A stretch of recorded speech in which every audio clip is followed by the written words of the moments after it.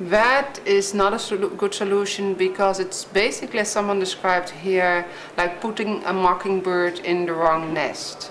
And that normally causes a lot of damage to that nest, and it's not good for the mockingbird either.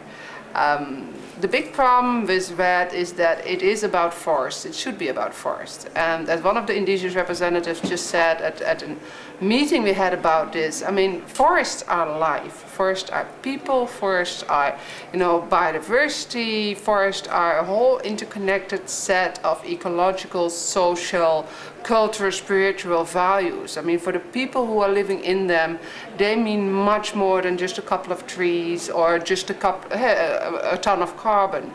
It's a whole life system.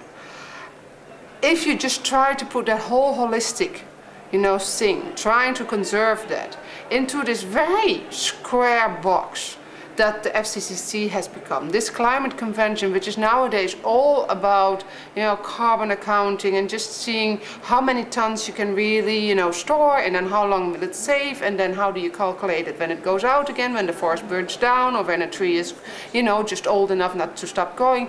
All these complicated matters, it just doesn't match. You cannot match these two things. So it's, of course, we're in favor of reducing deforestation. We should have reduced deforestation already. In 1992, governments promised to reduce deforestation. They would promise to reduce deforestation in the Convention on Biodiversity, and they promised to reduce deforestation under the Framework Convention on Climate Change and under the Forest Principle, and as part of, all the Rio outcomes in 1992 in general.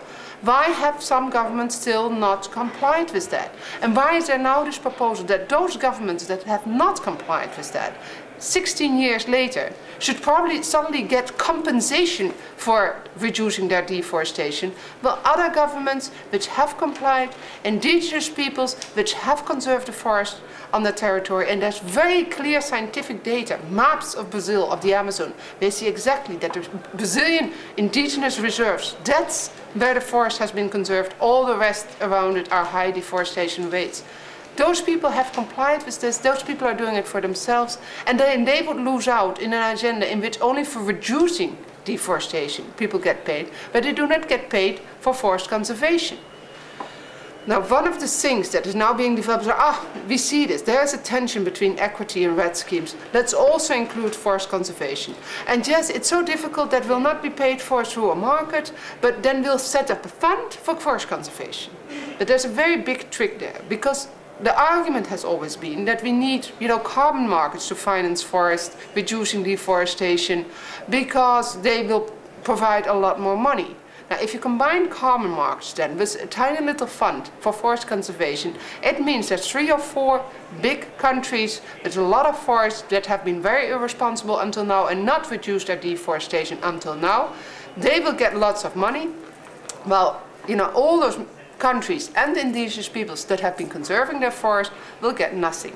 Women who have also are generally involved in activities that do not destroy the forest, they will not get nothing. They will get just, peanuts compared to the big bad guys.